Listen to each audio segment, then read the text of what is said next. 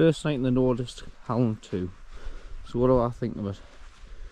I think it's massive, lots of space, over 3 meters long, sill nylon, 1.6 kilograms, very well set inside, lots of space, rear vents, the door is also vented.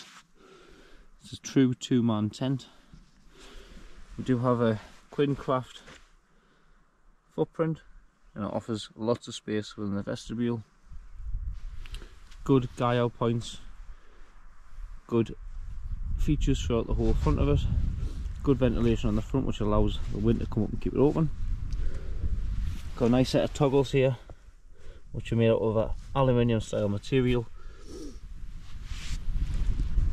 Full adjustment on the inner to outer using the set points inside.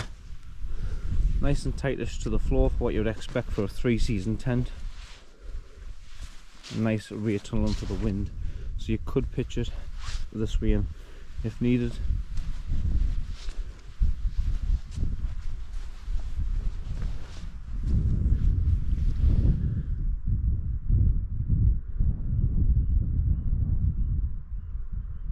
I'll put the specs on the screen now so you can see the full specs of this tent, the material, sizes, thicknesses, etc.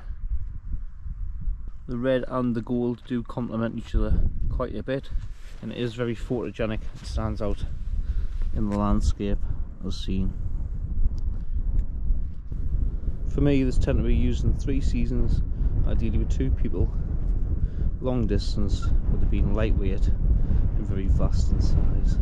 You can also use a solo in 3 seasons as it does handle the wind and every other condition apart from your snow.